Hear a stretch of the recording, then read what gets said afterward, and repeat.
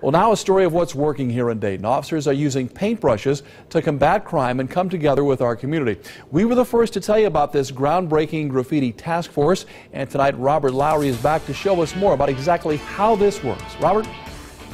Well, Mark, it's a simple but unique task the Dayton police are undertaking. They are taking walls that have been tagged by graffiti and covering them with works of art. This morning, we got a look at the beginning of their masterpiece on Nassau Street. Rollers and paint cans line this area of Nassau Street. Artists are taking over the wall.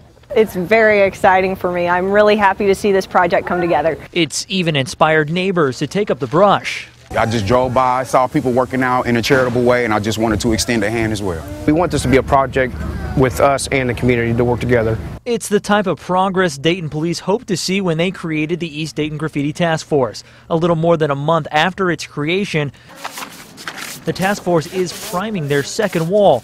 The night before, this wall was tagged with graffiti. Now, police and the community are making their own tags to keep graffiti out of the area. We haven't found a direct link to crime that's related to the taggings we see, but it's the perception of crime, and that's what we want to help the neighborhoods. This is our skyline of our skyscrapers. Pretty soon, this wall, once tagged with graffiti, will be a masterpiece of collaboration. A mural showing where Dayton has been and the dream of what it can be. It's great to see community members coming out, pitching in, helping me, getting covered in paint. It's great. And I love the support that I've been getting from the neighbors. They're all really excited to see something cool go on this wall rather than all the tags and the graffiti. It's already got one neighbor's seal of approval.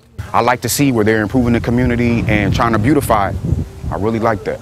A unique approach to community police efforts, using rollers and paint to combat a neighborhood eyesore. And Dayton police are still searching for artists and volunteers to help with their murals. If you would like to help, you're asked to call 333-7440. Reporting live, Robert Lowry, 2 News, working for you.